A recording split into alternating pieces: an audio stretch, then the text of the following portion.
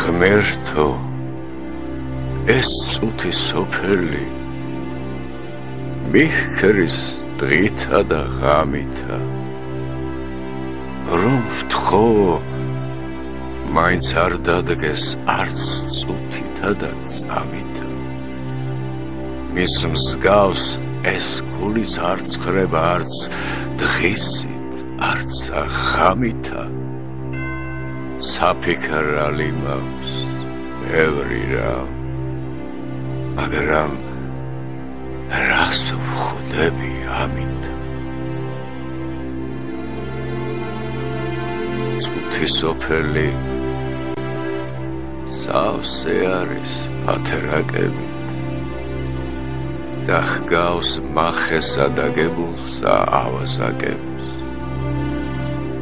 რა არის დარდი რა სევდა დროა ვიფიქროთ თუ მოვერევით წუთი სოფელს მაშინ ვილხინოთ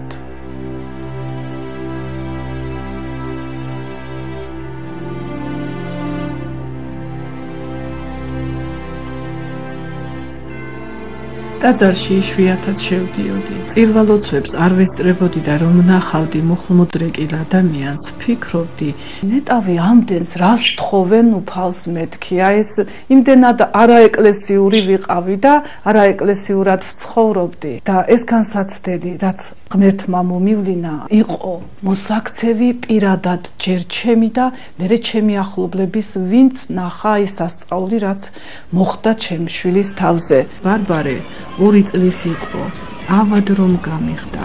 ვერანაირ საჭმელს ვერ იმელებდა და მივიყვანე ექიმებთან. გამაგზავნეს იაშვილის დიაგნოსტიკის ცენტრში და იქ დაუდგინდა ბავშვს ცელიაკია. ამ დროს არ შეიძლება ადამიანმა მიიღოს არც ქერი, არც შრის და არც ხორბლის ნაწარმი. საშინელი დაავადებაა. არ იკურნება ფიზიკურად და ვერც მედიცინა ვერ მკურნალობს. მთელი სიცოცხლის მანძილზე დიეტა უნდა დაიცვა. საშველი არსად გამოჩნდა. ბავშვის ჯანმრთელობა თანდათან უარესდებოდა. რა მექნა? წავედი მამა აკაკისთან. როგორც კი კარის შევაღე, ოთახიდან გამოფრინდა ჩიტი. მიკოცნის ხელებს და მეუბნება: ჩემო სიხარულო, ჩემო სიყვარულო, წვიდაო ღმერთო, ქრისტე აღსდგა. ვაიმე გავოცდი, გავგიშდი. ნუ არ ვიცი, ენა ჩამივარდა მუცელში, რა ვთქვა, არ ვიცი და რომ გამოვდივარ ეხლა აწამოსვლა არ მინდა და ჩიტს უთხარი ჩიკო მე მივდივარ ეხლა მეთქი და იცით რა მითხრა ღმერთს მიმებარებინე დედა ეს რომ მითხრა გადავირიე მოვდივარ ვტირივარ მაგრამ რას ვტირივარ ვიძახი უფალო 38 წელიწადი ტყუილა გამიტარებია არ ვიცი აი ესეთ ემოციებში ვარ და მოვედი სახლში მოვყევი სახლში და ვტირივარ ჩიტი ლოცულობს ჩიტმა იცის ღვთის დიდება და მე ამდენი წელიწადი არ მილოცია ვიძახი და ჩემმა მეუღლემ მითხრა ისო ხვალო არიტირო დაწყლადიშენო და მეო ხვალო ჩიტს მოგიყვანო და წავიდა და მომიყვანა ჩიტი და დავარქვი იმ ჩიტის სიყვარული ჩიკო პირველი რაც თქვა იყო უფალო შეგვიწყალე ჩიკო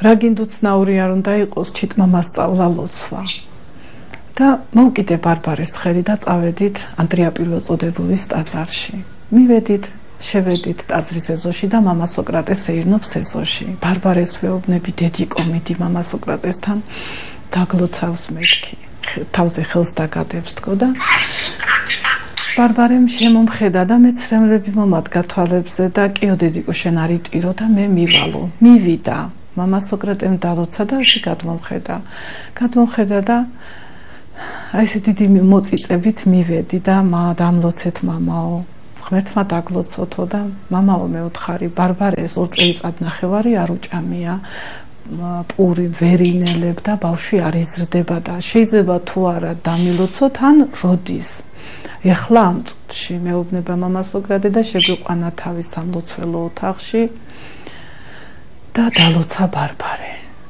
ბარბარე და ქალბატონი ნათელა ვაშაკიძე მამაოს მომულელი მეუბნება მოდიო პური და ძეხვი ვაჭმევო მეო და შენო დააკვირდიო და ეს ჩემთვის ისეთი მოულოდნელი იყო და წარმოუდგენელი ხელები ამიკანკავდა და ხელებს უმალავდი და ქალბატონმა ნათელამ სატრაპეზოში შეიყვანა და აჭამა და მეუბნება აბა მოდი დავაკვირდეთ რა მოხდებაო ხო და ბარბარემ ჩვეულებრივ მოინელა იმ დღიდან დღემდე ინელებს მამასოგრადეს ლოცვა-კურთხევით ყოველივეს აბსოლუტურად ყველა საჭმელს არანაირი შეზღუდვა არ აქვს ზრდა დაიწყო ბავშვმა და მამასოგრატესთან ერთად ბარბარე ტაძარში გალობს მთელი ტაძრის მრევლია მაგის მომსწრე და ისეთი დიდი სიყვარული არსებობს ჩემ შვილს და მამასოგრატეს შორის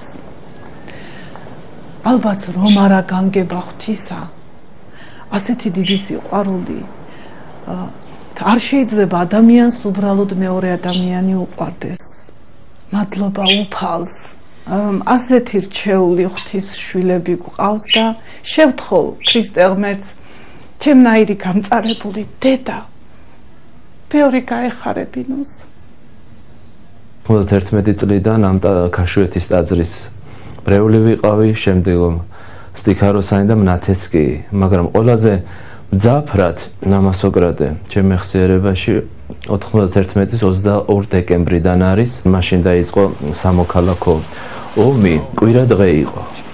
წირვაზე მივდიოდით, ამოვედით თავისუფლებაზე.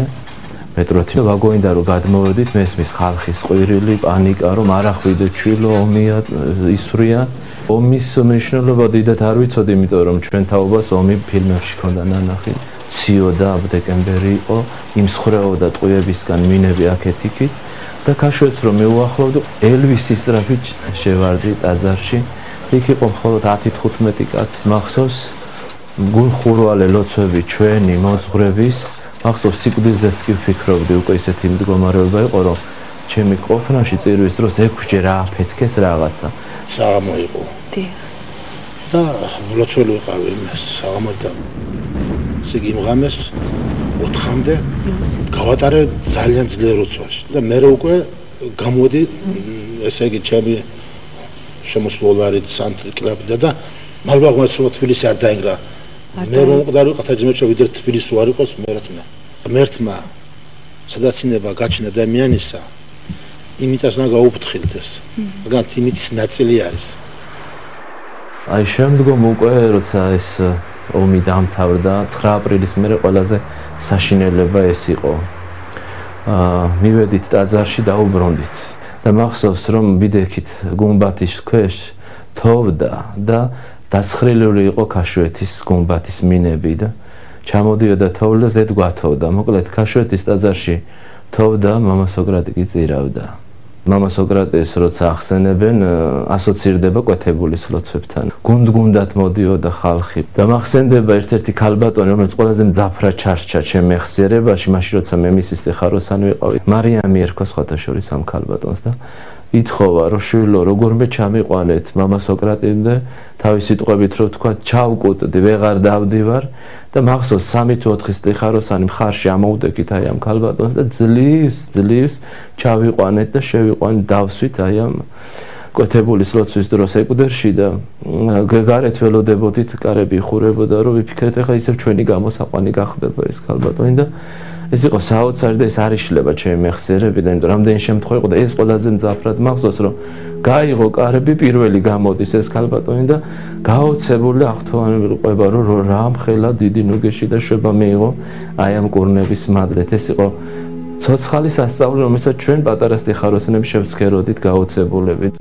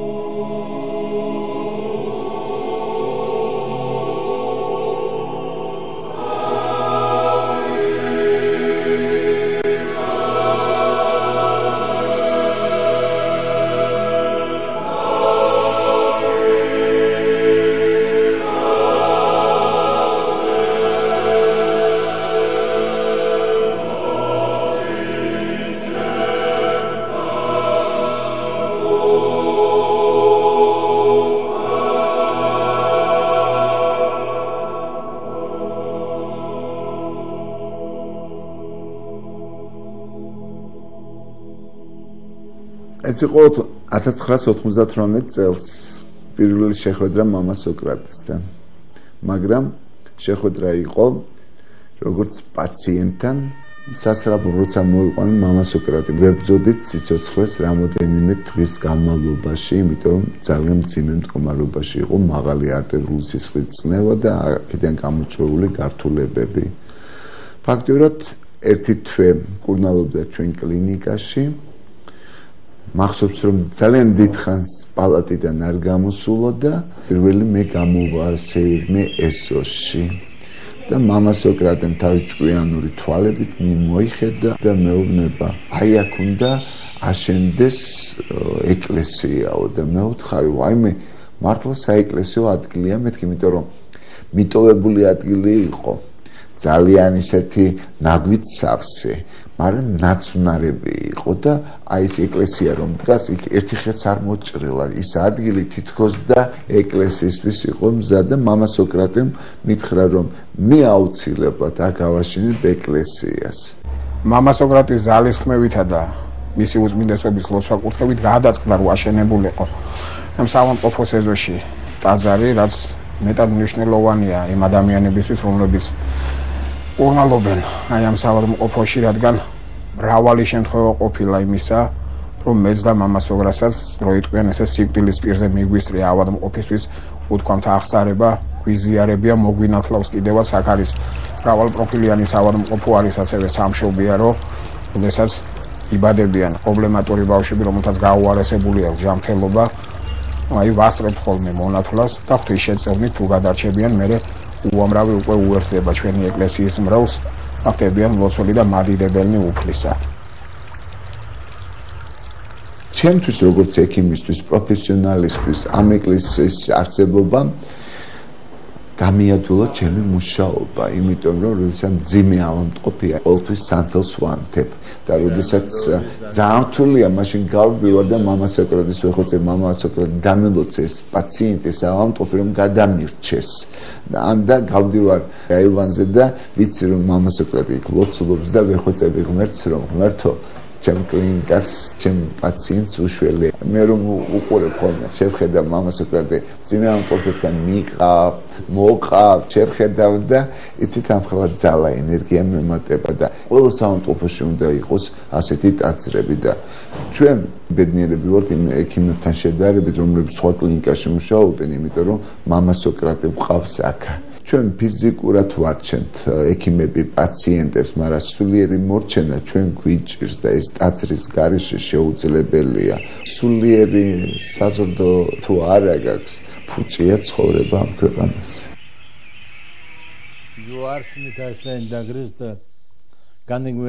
ხამე წელი მუშაობდი მოსამართლედ, აქედან ბოლო 5 წელი მუშაობდი ქვეყნის უზენაეს სამართლის თავმჯდომარის პირველ მოადგილედ. და სამოქალაქო ომის და აშლილობის პერიოდში უამრავი სირთულე და გაჭირვება მქონია. ყველაფერამ ფათერაკებს მამა სოკრატეს ლოცვებმა ამაცილა. მამა სოკრატე იმ პერიოდში იყო ქვაშოთვის წმინდა გიორგის სახელობის წინამძღვარი. პირველ სართულზე უამრავი მრევლი ესწრებოდა მის ლოცვებს.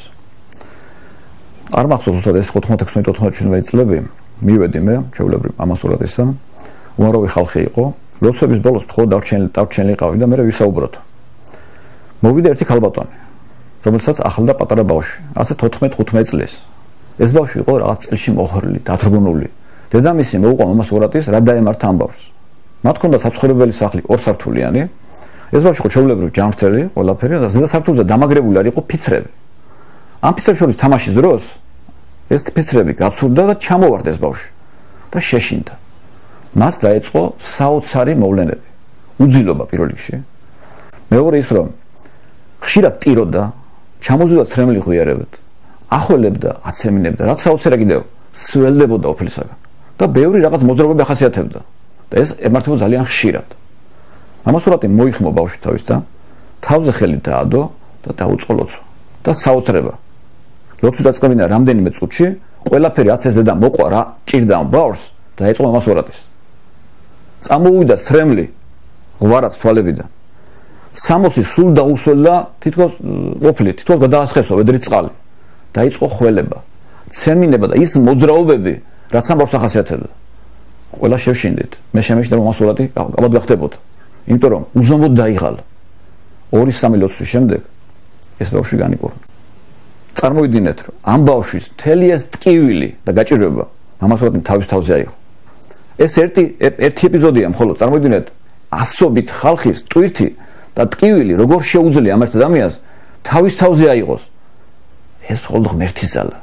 ეს არის ის მადლი, რომელიც უფალმა მის მამასურათის ლოცვებს და დღეს ჩვენ ბედნიერები ვართ, რომ ამ ადამიანის გვერდით ვართ, მისი თანამედროვე ვართ და მის ლოცვებს ვისმენთ.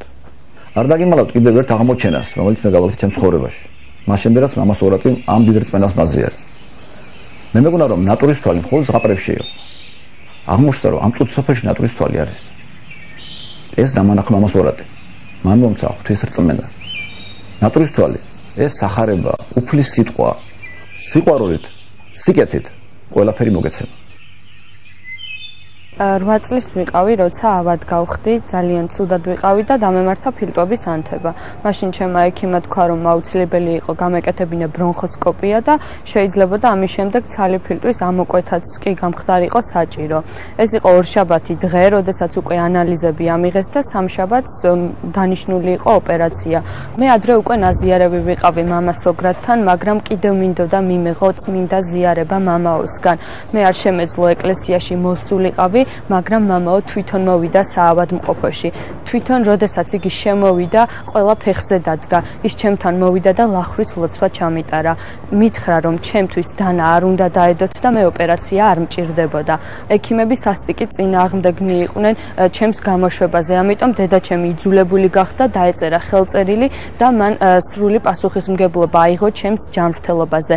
მეორე დღეს მე უკვე აღარ სიცხე მქონდა, აღარც მახველებდა და 3 დღის შემდეგ, როდესაც ანალიზები ავიღე, არანაირი ნიშანკვალი აღარ იყო ფილტვების ანთების. როცა პატარა ვიყავი, მშობლებს ქაშვეთის ეკლესიაში დავყავდი. ახლა მე თვითონ მივდივარ მამას ოგრადთან წმინდა ანდრია პირველწოდებულის სახელობის ტაძარში. მამას ოგრატა ჩემი სულიერი მოძღვარია. აღსარების დროს ბევრი ლაპარაკი არ მჭირდება. ხვდები, რომ ჩემს ფიქრებს ის ისედაც კითხულობს.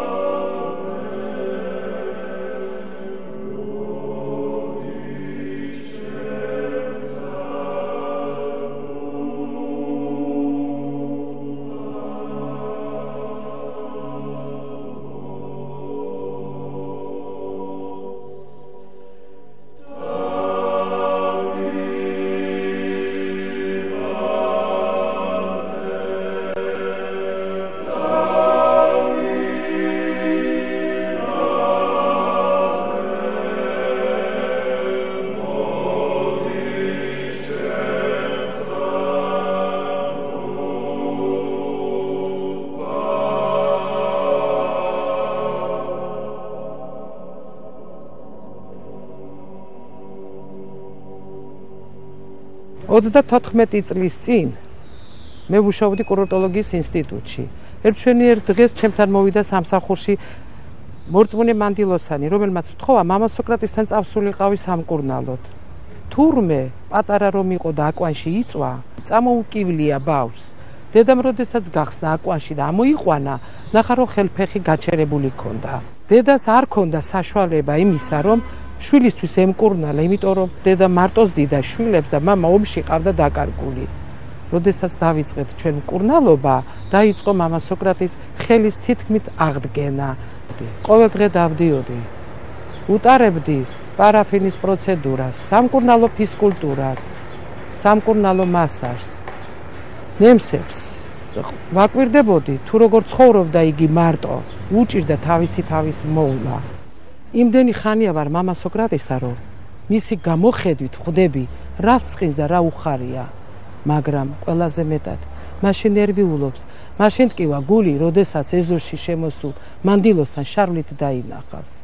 მაშინ მე ვცდილობ მამა სოკრატის ავაცდინო ნერვიულობა გულის ტკივილი და მე მივცე შენიშვნა მაგრამ რა ვქნა ხანდახან უხეშადაც გამომდის უფლესა მიმართ ვილოცოთ ამ პატარა მიწაზე ყველანაირი ხეხილი კენკრა და ყვავილი ხარობს უგემრიელესი მარწყი მოგდის ზამთარ ზაფხულ სულ გვაქვს ჩვენი ეზოს ბოსტნეული გრიტები და მტრედები მოფრინდნენ დღესაც ჩვენთან ცხოვრობენ თუმცა რა გამოლეს მამა სოკრატთან სასწაულები ერთ დღეს დავინახე რომ ხატი იყო სისხლში გახვეული მე ამას ასე ვხედავდი მაგრამ მე მინდოდა ჩემზე უფრო მორწმუნესთვის მეჩვენებია და ბერთან მამა იოანესთან ვეზიარე და ზიარების მერე ვაჩვენე ხატი მამა იოანემ თქვა მე უძლური ვარ ამ ხატის წინაშე და მეც დახმარება მჭირდება უნდა დაგვეხმაროს მამა სოკრატმა და მამა იობმაო მამა სოკრატი თუ რამე ამ ხატთან შემეშალა ჩემი უცოდიდარობით იმიტომ რომ მე მეტი განათლება ალბათ არ ამაქვს თუ რამე ვიცი მე იმას არ ვაკლებ არც გაჭირებულს არც თქვათ მათხოვარს არც ეკლესიას ის რაც ჩემი შესაძლებლობის ფარგლებშია ღვთის მშობელო ქალწულო ვიხარო იმადლებულო მარიამ უფალი შენთანა კურთხეულ ხარ შენ ნეტაშოი და ურთხეულარს ნაყოფი მუცლისა შენისა რამე თუ მაცხოვარი გვიშევ სულთა ჩვენთან ჩვენი ერის თლიანი ერის ცოდვები ურწმუნოება ჩვენი ერი გაყიდული არის იყიდება ფურზე იყიდება აი ამის ცოდვა არის მოდი ეს რა მოიძახა და დარჩეს მამა სოკრატი დარჩეს შენ გადაზრდები და ისე მე როლი ბერი ვიტვირთავ მე თვითსვილი ქართული სულისთვის ღმერთობდა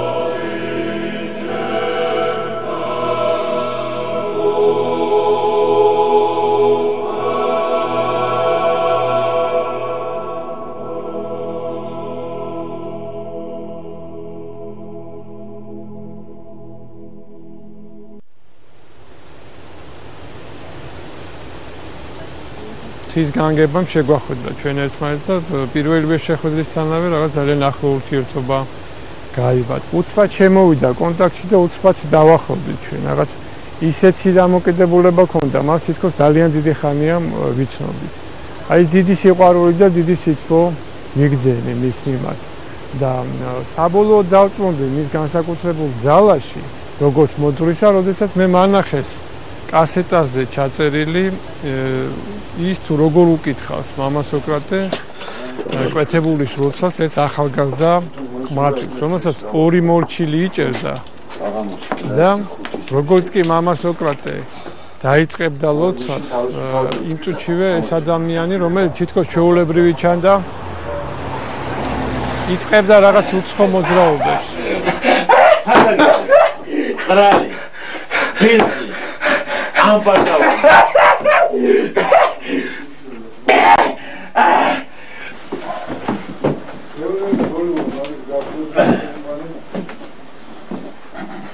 ორი კიდე და ორი.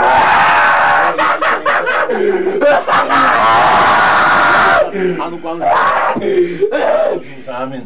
სულ მარადუკ და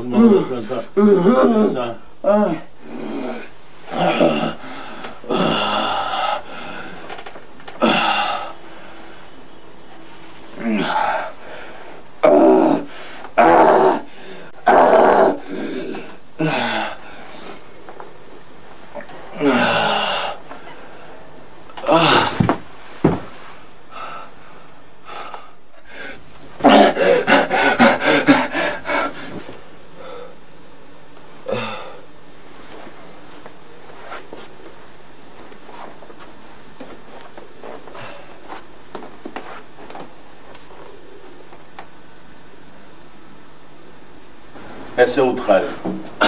მოგეშვას თორე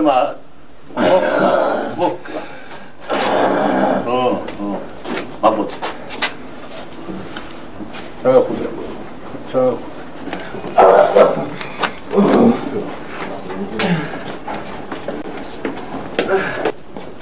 საერთო საზოგადოება ძალიან ნაკლებად იცის აი ამ ფენომენის შესახებ, რასაც ქვია შეპრობილობა ადამიანში, ეშმაკილობა ადამიანში. იმიტომ რომ ძალიან ნაკლებია ეკლესიური ცოდნა.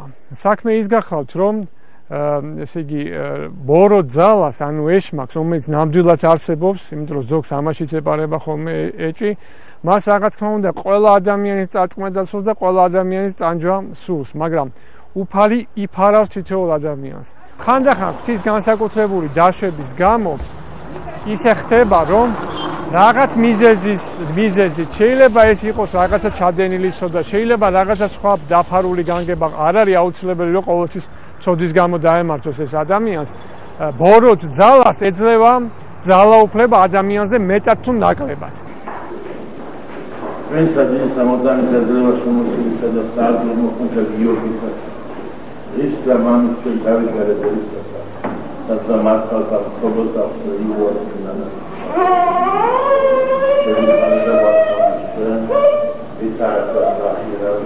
Аминь. Господи, Аминь. Господи, Аминь. Господи, Аминь. Спасибо. Аминь.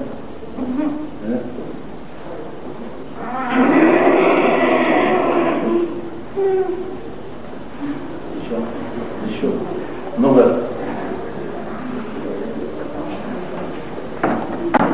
Аминь.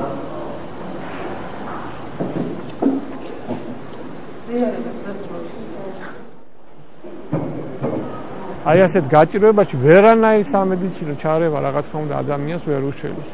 აქ მხოლოდ სულიერი მკურნალობა, მხოლოდ სულიერი კურნება შეიძლება შეეშველოს ადამიანს და დაიხსნას იგი. ვინც იცნობს ეკლესიის ისტორიას, ვინც იცნობს პატერიკებს, მას ახსოვს მრავალი ასეთი მაგალითი ყოფილა, მაგალითად მაკარი დიდი ცხოვრებაში.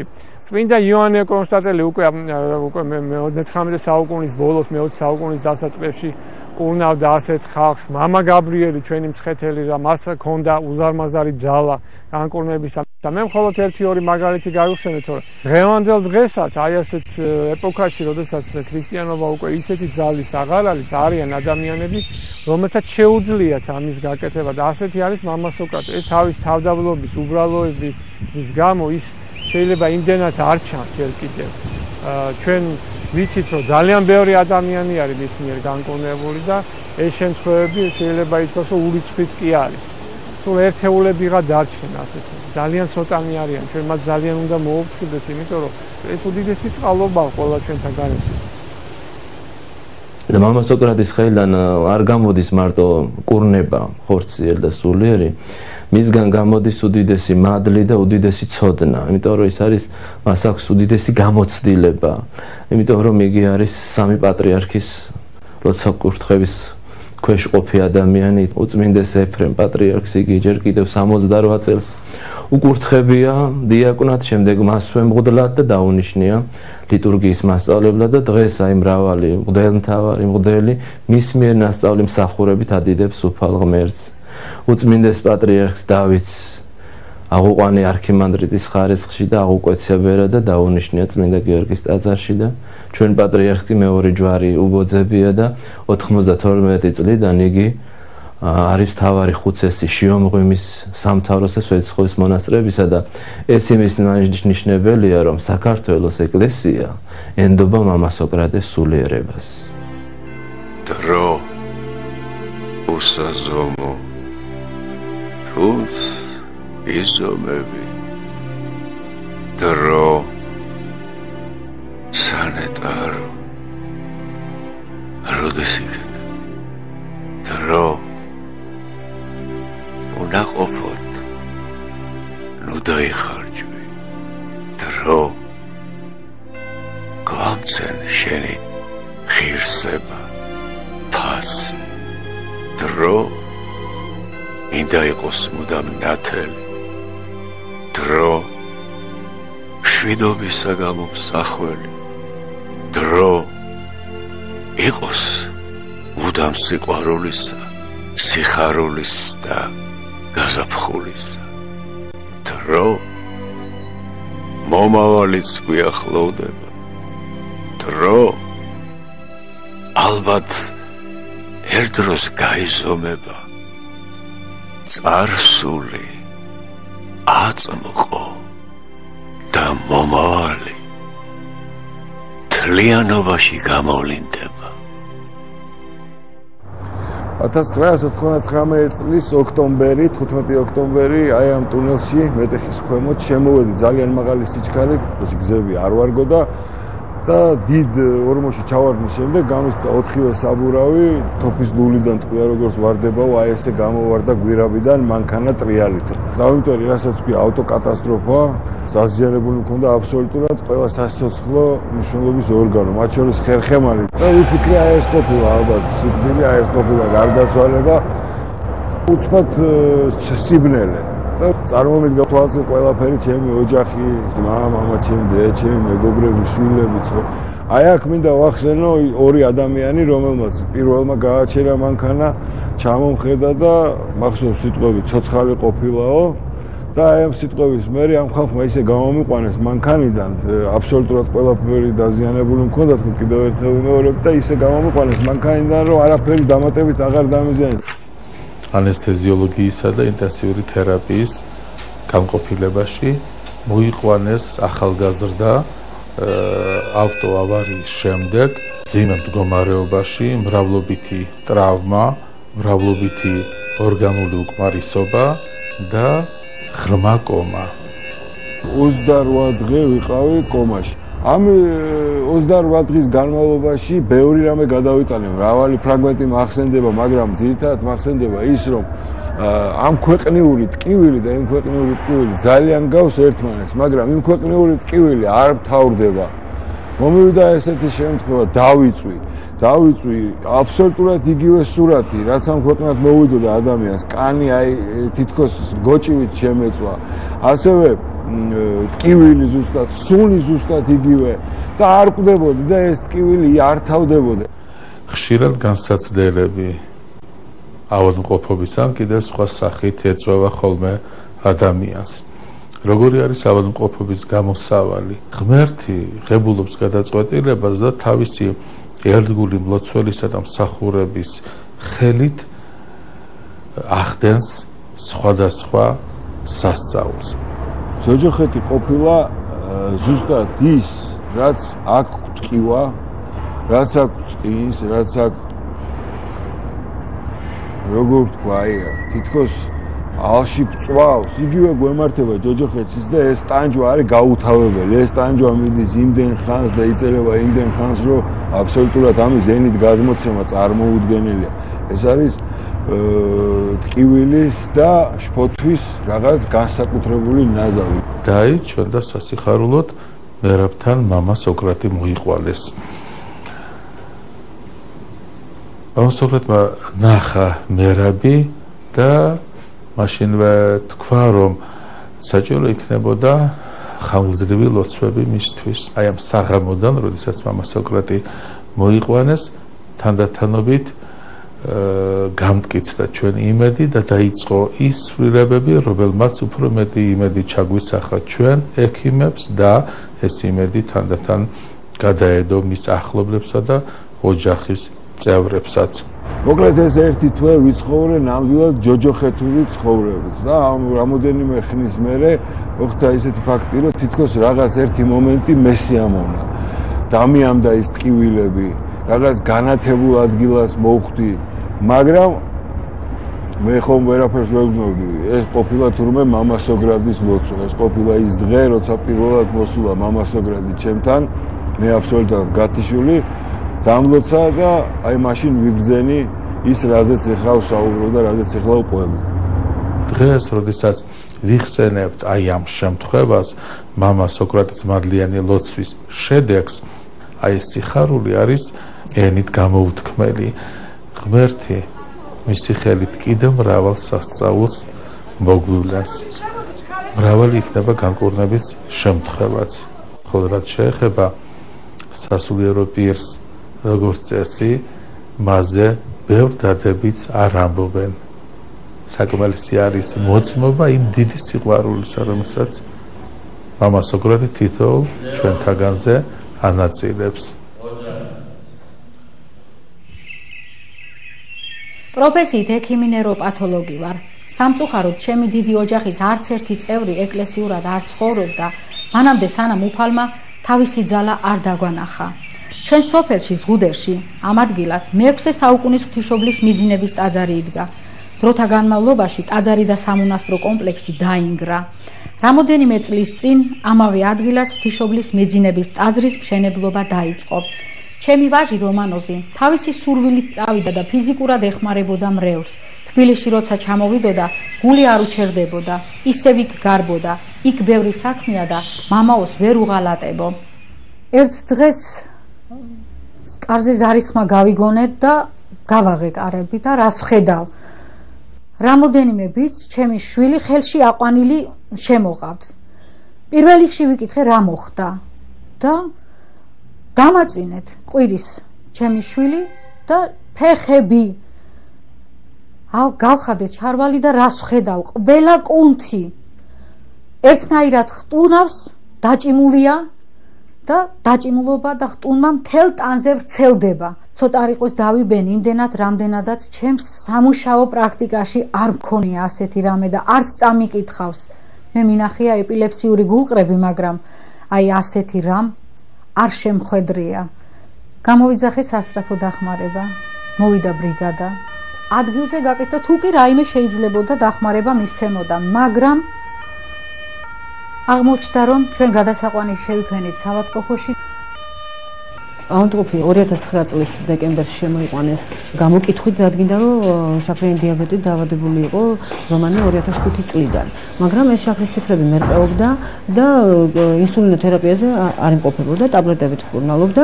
შედგა კონსილიუმი. კონსილიუმის შემადგენლობაში შედიოდნენ ნეიროპათოლოგი, ენდოკრინოლოგი და გადაწყდა გაკეთებულიყო თავის ტვინის კომპიუტერული გამოკვლევა, რათა გვეპოვნა იქნებოდა თუ არა თავის ტვინში პათოლოგიური კერა. ამ გამოკვლევის შედეგმაც გვიჩვენა, რომ პათოლოგიური კერა არაფერი არ არსებობდა. მიუხედავად ამისა, ავადმყოფის მდგომარეობა თანდათანობით მძიმდებოდა და კრუნჩხვითი მოძრაობები და კრუნჩხვითი ტკივილები თანდათანობით ძლიერდებოდა. ჩემი პრაქტიკის მანძილზე არ მინახავს მსგავსი რაც არ უნდა ჩავრეულიყავით და წამლები გაგვეკეთებინა მისთვის, მისი მდგომარეობა არ სწორდებოდა. ჩემთვის როგორც ექიმისთვის უჩვეულო იყო ის ფაქტიც, რომ მიუხედავად ესეთი პრაქტიკული გამოცდილებისა, ინსულინის გაკეთებასთან ერთად კუნჩხვის დაწყების არც ერთი ფაქტი არ მქონია არასდროს. ამ შემთხვევაში ესეც ემთხვეოდა, რამდენჯერაც გაკეთდა ინსულინი, კანქვეშ შევიყო, ან ძალიან პატარა ზვერებში 4 ერთეული, 2 ერთეული, ავადმყოფს უძლიერდებოდა კუნჩხვა. იმ დონეზე, რომ დიაზეპამის გაკეთების მომენტშიც კი არ იხსნებოდა ეს კუნჩხვა. დგევარ ფაქტის წინაშე, რომ შვილი ხელიდან მეცლება და ვერაფერს ვერ ვაკეთებ, როგორც დედა. მე უკვე ექიმი აღარ ვარ აქ. ყველაფერი მინახია, მაგრამ ასეთი ტანჯვა, რასაც მე ჩემი საკუთარი შვილისას ვხედავდი, მართლა არ მინახია. შუაღამისას გამოღვიძა საშინელმა ხმაურმა, რაც უფრო ქარიშხლის ხმას გავდა. ბავშვები ტიროდნენ. აი თავზარდამცემი სიტუაცია იყო, გამოვადი ჩემი მეუღლის ოთახში და კედელზე ყველა ხატი ქანაობდა. ეს იყო საშინელი მომენტი, მაგრამ შუქი როგორც კი ავანთეთ, ხატები გაჩერდნენ. ოღონდ ხატები იყვნენ ცერად. ღამის 3 საათი იქნებოდა. მეუღლე მითხრა, რომ რომანი იქით არის გასულიო და მიხედავ. მეც გავიდა უკვე ამ დროს მოდიოდა რომანი, ფეხები მოკეცილი, ხელებზე დაყრდნობით მოდიოდა ოთახისკენ. და კალიდორის ბოლოში რომ შემოვიდა, უცებ დაიყვირა, რომ მამა ნუ კაჭა მუკანო.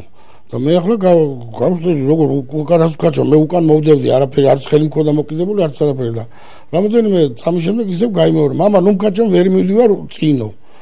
და ამ იმაზე ახლა უყურებდი და იდგა ამ მომენტში და უცებ ხელი წამოიღო და ვაიმეო დაიძახა და რა ჩამომჩხაპნეო, რა არის ესაო, ჩხილებით ჩამომიზვიო თუ რა არისო და ახლა უყურებდი, აზე ვერ მოდია რა ხდება, რა ამბავი არის. უცებ მოწდა მოეშვა ეს რომანი წავიდა წინ. აიწია აერში დაახლოებით 30-40 სანტიმეტრი იქნებოდა რა ესე და უცბად აიწია და გადმოვარდა უკან და უკან რო ვიდექი დამეჯახა პირდაპირ ფეხებში ზურგით. მე და მეუღლემ წამოვიყვანეთ და დავაწვინეთ. და მე მეუღლემ თქვა, რომ მოდი ერთი ვნახოთ რა არის ეს ზურგზე, რას ტკიოდაო და რო გადავხადეთ და ვნახეთ ეს ზურგი, აი ეს 3 თითის აი ეს ჩამოჩხაპნილი ქონდა, თითქოს ჩხილი ჩამოგიჩხაპნიაო, მთელი კისრიდან ბოლომდე კუდუსუნამდე, ხერხემლის გასული, აი ესე პირდაპირ ჩამოსმული ქონდა. დავკარგი მხედველობა. ვერ ხედავდი ვერაფერს, საერთოდ. ჩემს წინ იყო სიბნელე. მერე გრძნობელობა დამეკარგა წელსქვევით. წამერთვა ფეხები საერთოდ. და იმ ტკივილცებსაც გაუძლებდი ყველაფერსაც, ოღონდაც ის დამენახა, რომ ჩემი საკუთარი შვილი მოდიოდა ჩემთან და მეუბნეოდა, მამიკო დამინახე, მამიკო დამინახე და მაგ დროს მე ვერ ვხედავდი ჩემ შვილს. ამ ყველაფერს უყურებდი დედა, სასოწარკვეთილი, ექიმი, რომელიც ვერაფერს ვერ ვაკეთებდი და გამწარებული ვჩიოდი, მიშველეთ რა ვქნა, ვის მიმართო, სად წავიდე. ყველა ჩემ კოლეგას მიმართავდი, მითხარით ახლა რა გავაკეთო, რა გამოვიკვლიო, რა გზას დავადგე, მიკვდება შვილი. და გამახსენდა ერთ-ერთი სასწრაფოს ექიმი, რომელიც მამა გაბრიელის მრევლი იყო და მან მითხრა, ქალბატონო ლეილა, თქვენ შვილს მხოლოდ და მხოლოდ ხსნა ღმერთისგან აქვს, ეს იცოდეთ, მე არც ნერს გავუკეთებ და არც ამას დავალევინებო. ექიმებმა რომ ვერ გამიგეს ვერაფერი საერთოდ რა მჭირდა, ყველაფერი, აი ხელმოსაჭიდი რო არაფერი არ ქონდათ, მე მიყვანეს მამა სოკრატესთან. მამა სოკრატესთან რომ შევედით, საოცრება იყო ჩემთვის პირდაპირ, იმიტომ რომ მე ეს ადამიანი არასოდეს არ მენახა.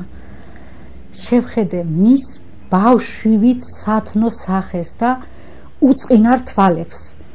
ეს იყო საოცარი შვება ჩემს ფსიქოლოგიაში, ჩემს სულში და ჩემი შვილის სხეულშიც შევამჩნიე, რომ მოეშვა და დამშვიდდა. თავზე დამადო ხელი და დაიწყო ლოცვა.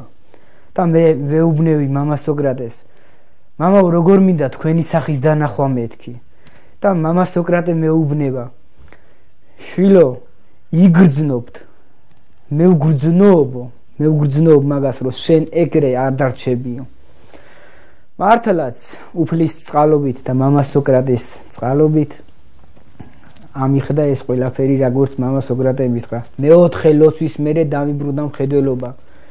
დავდექი ფეხზე და მალე ამ ყავარჯინსაც გადავაგდებ მამა სოკრატის წყალობით.